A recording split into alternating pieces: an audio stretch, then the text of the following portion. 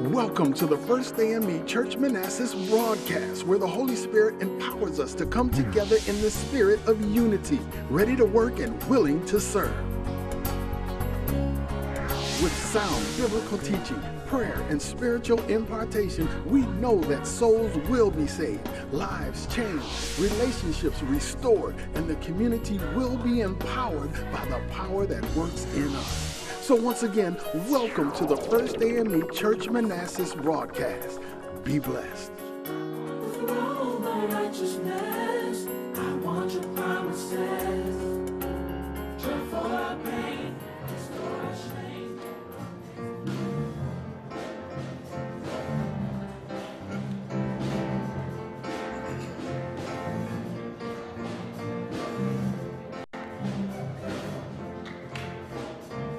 These are the days of Elijah, declaring the word of the Lord. And these are the days of your servant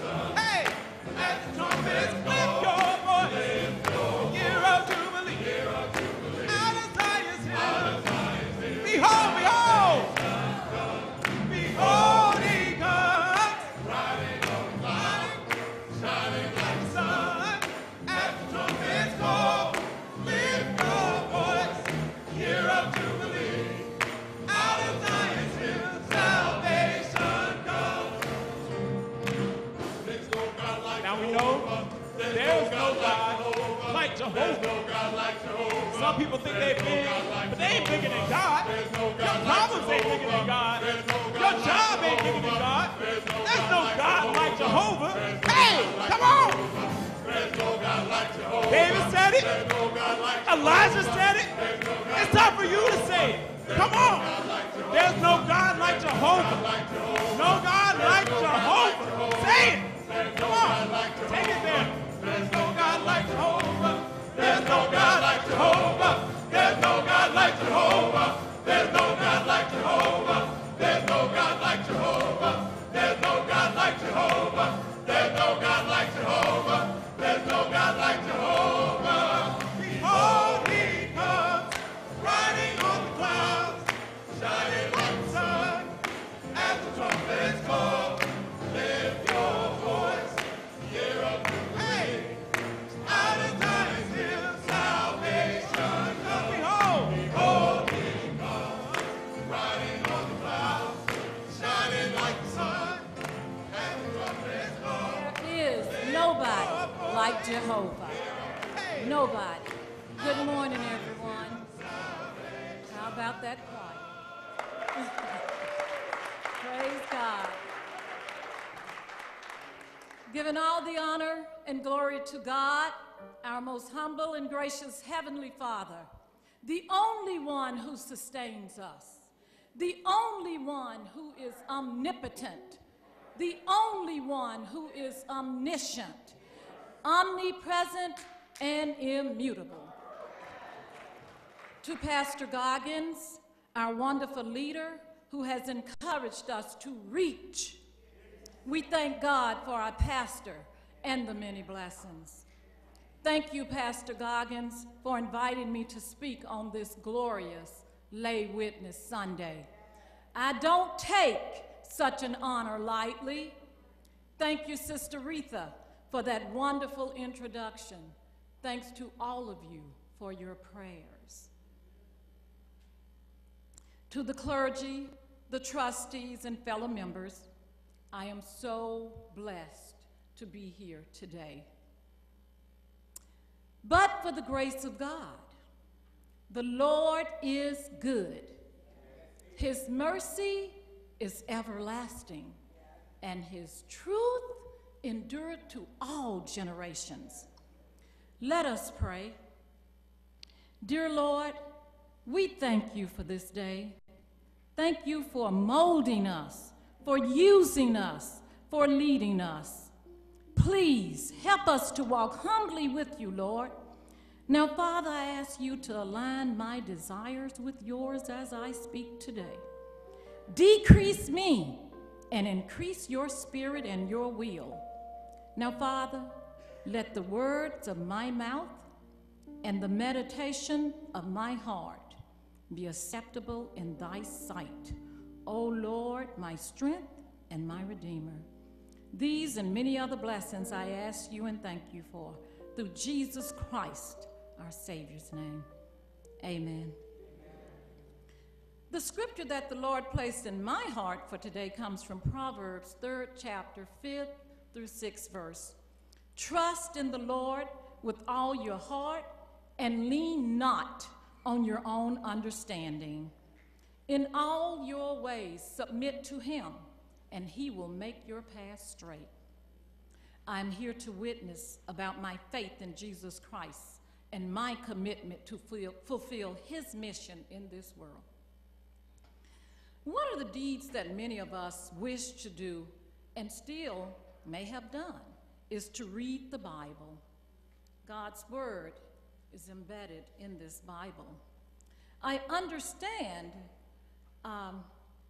that if you're reading and understanding is not taking place, then of course reading is not taking place. Research consistently shares that reading is an active process of constructing meaning. Now keep in mind also that the Bible is not just a book to read. We are called to study it and to allow it to influence our lives. We must pray and ask God to help us to understand. Now I remember reading in John 16:13, When the Spirit of truth comes, he will guide you in all truth. He will show you things to come. I ask for your prayers on this subject. If reading the Bible is not influencing your life, #pray and seek God's guidance. I came to witness to you today, and I wish to start by witnessing about reading the Bible, how reading the Bible has influenced my life. It started a long time ago.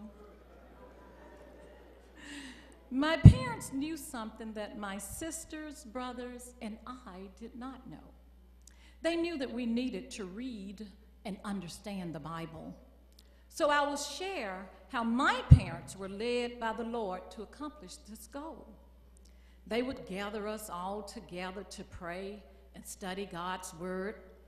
They insisted that we take turns reading scriptures from the Bible, and then they would ask us to share what that particular scripture meant to us. And if we showed a lack of understanding, then they would give us a chance to share, and they'd ask around each one of us to share what we thought about it. And they were listening like vultures. Then they would explain to us what the scripture meant if they felt we did not understand. Finally, they would send us off to find a Bible verse to prepare, to recite, and share the meaning at the dinner table. Now, we did this quite often. Now, my parents each had their favorite Bible verse as well. After my father blessed the food, he would follow up with, "Behold the man, the Son of God." And my mother would chime in with, "God is love." Now, my mom's verse changed just a little bit when my siblings were married. We would all gather around the dinner table at holidays and special occasions, and she would blurt out this verse, "Thou shalt not commit adultery."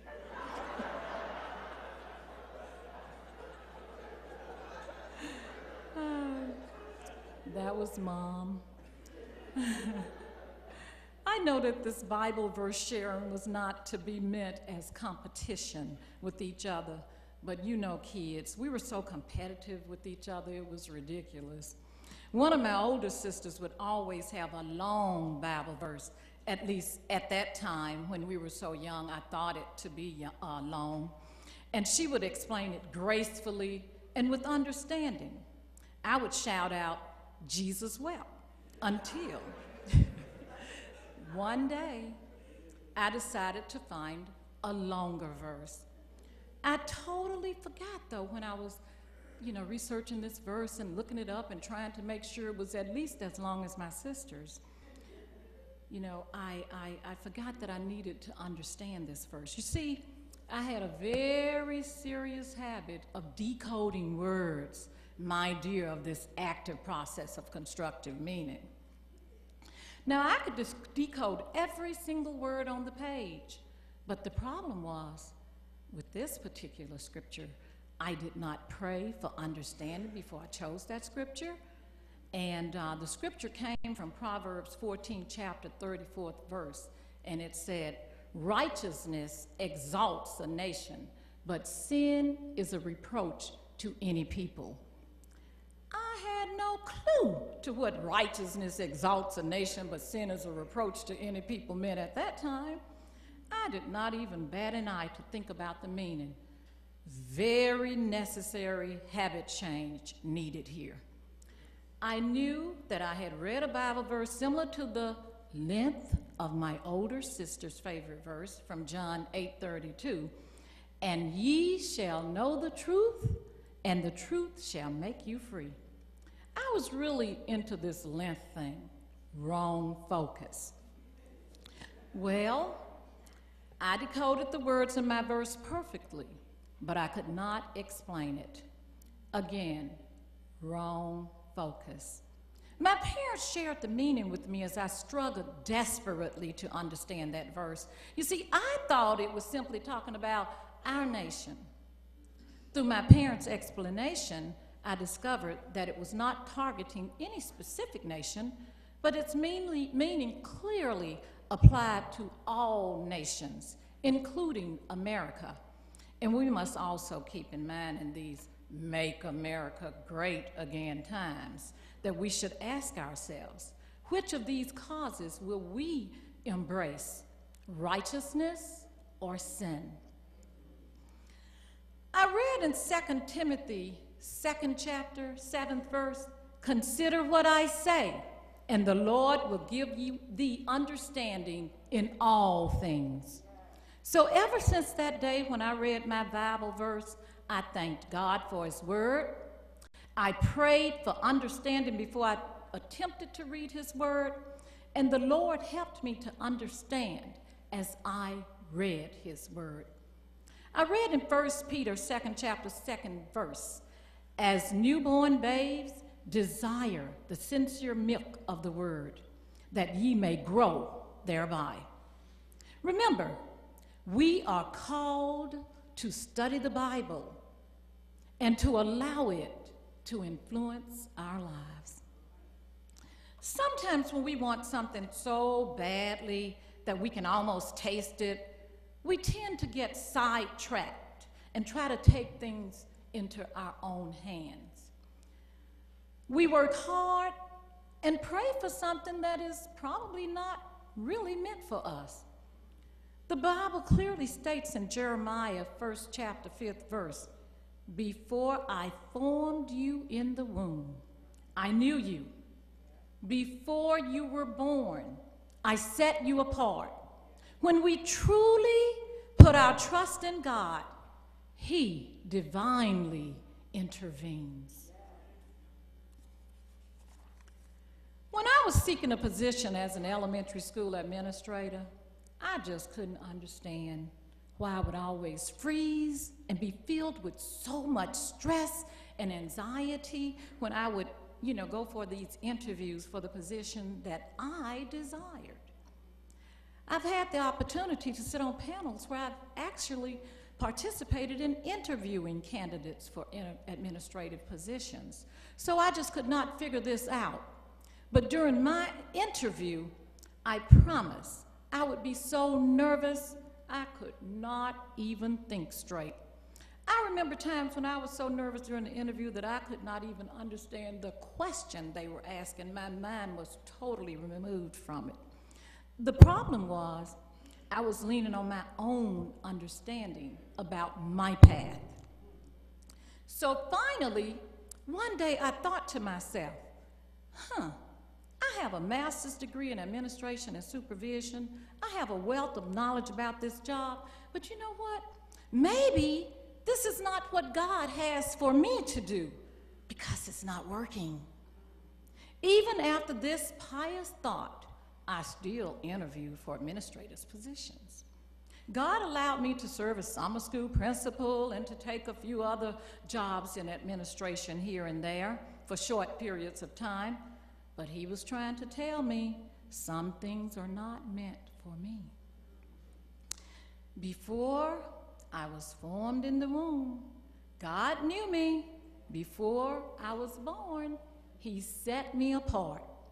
Bear with me as I witness to you about how God worked with me during this endeavor.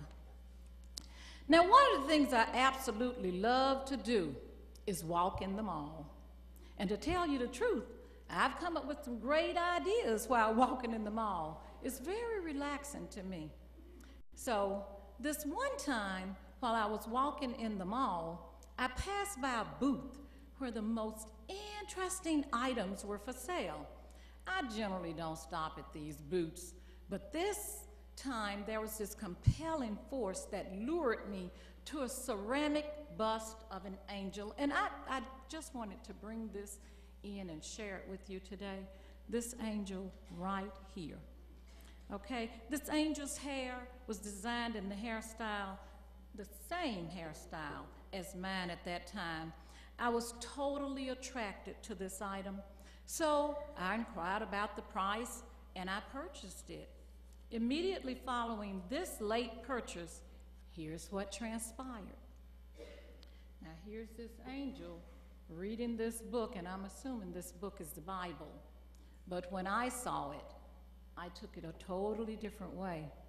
At the end of the school year in June, I received a call from my principal, and he informed me that the Successful All Reading program was in need of an administrator. So he told me that that person had relocated, and he asked me if I would accept that position. I nearly passed out. But somehow I was able to keep my composure, and I politely said, yes, I will be more than happy to be admin for the Successful All program. This was truly a divine intervention. I was now on the path to fulfilling God's divine purpose for my life and not leaning on my own understanding. You see, reading the Bible is so important. Psalms 32:8 says that God promises to instruct us in the way we should go and to guide us with his eye upon us. So when God has something for us, guess what? It's ours. Remember, God knew us before we were formed in the womb.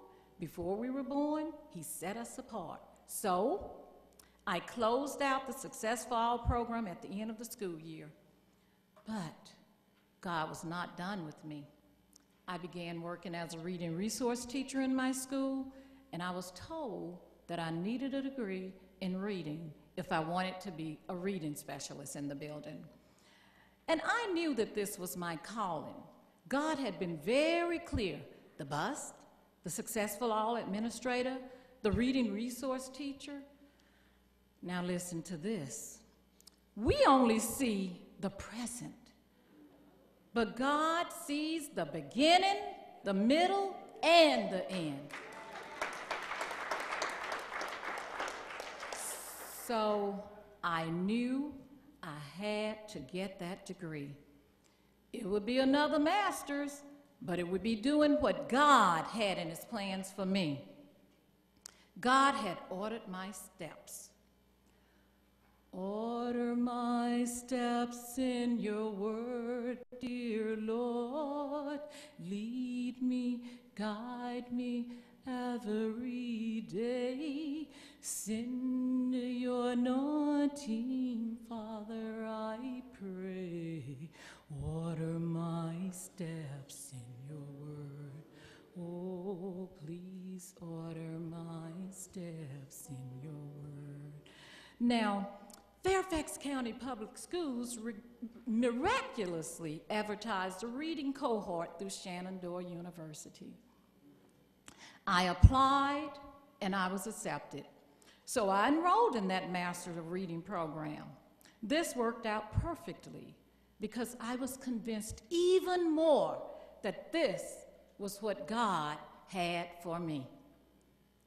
After graduating from Shenandoah with impeccable grades, I knew that the next steps were to take that reading teacher's exam and pass it. Again, God intervened. I passed that test with flying colors, and then I interviewed for a reading specialist position. The Lord did guide me with his eye up on me because that interview was the very first interview that I had, and I got the job. Tell me, but for God. I want you to know that before, nor during, or after that interview was I afraid, like that fear that I had when I was interviewing for other positions. I didn't have it for this one. I experienced this peace as described in Philippians 4th chapter 7th verse. And the peace of God, which passeth all understanding, shall keep your hearts and minds through Christ Jesus. God wanted me to teach others how to read. The first reading specialist position for which I interviewed was divinely guaranteed to be mine. I read in Psalm 16th chapter 11th verse, he guarantees to show you the path of life as you follow him. If only I had been in tune with the Lord earlier, but guess what? It's never too late. I kept looking straight ahead, Pastor Goggins. When I reflect on my life, I now know that the message was there all along. It was there when my parents were sharing that we needed to be able to show understanding when reading the Word. I was learning how to be a reading specialist and didn't even know it. All I needed to do was to allow what I had read in the Bible to influence the decisions that I made.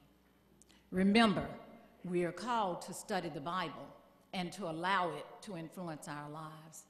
We should always rely on his faultless wisdom and power because he will teach us that nothing, not a single thing, can touch our lives apart from his divine purpose. He molds us, he leads us, and he uses us to fulfill his purpose for us. For the Lord is good. His mercy is everlasting, and his truth endureth to all generations. When we pray before we read the Word and read it with understanding, we learn so much about life, about what the good Lord has in store for us. So remember, we are called to study the Bible and allow it to influence our lives. In the words of Reverend Marita Williams, I have need of thee today. Some of you who have been here for quite some time might have had the opportunity to participate in Reverend Marita's Sunday school classes. Rest in peace, Reverend Marita. Well, she would give us a not to share question at the end of the lesson. Now, this was not just any old question. It was one that you really needed to ponder on and pray about and do more reading about and just, let God guide you with your answer for that question. Well, today, I'm going to leave you with a not to share question. How has reading the Bible influenced your life? Timothy 4:13 says, "Till I come, give attendance to reading, to exhortation, and to doctrine." So now that I've retired, I continue to teach reading. So I ask, now what, Lord? Isaiah 6:8 said, "Then I heard the voice of the Lord saying, Whom shall I send, and who will go for us?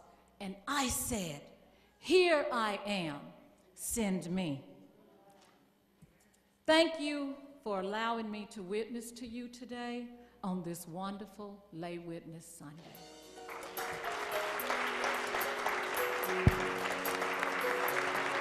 Amen, amen, amen. That's all the time we have for today's broadcast, and we pray that you have truly been blessed. First A.M.E. Church Manassas is located at 10313 South Grant Avenue in Manassas, Virginia, and we encourage you to come by and visit at any time. Thursday night Bible study starts at 7 p.m. Sunday mornings at 8:30, we have church group classes for all age groups, and our dynamic worship service starts at 10 a.m. For more information, call 703-361-8791 or just visit us on the web at famechurch.com. Be blessed.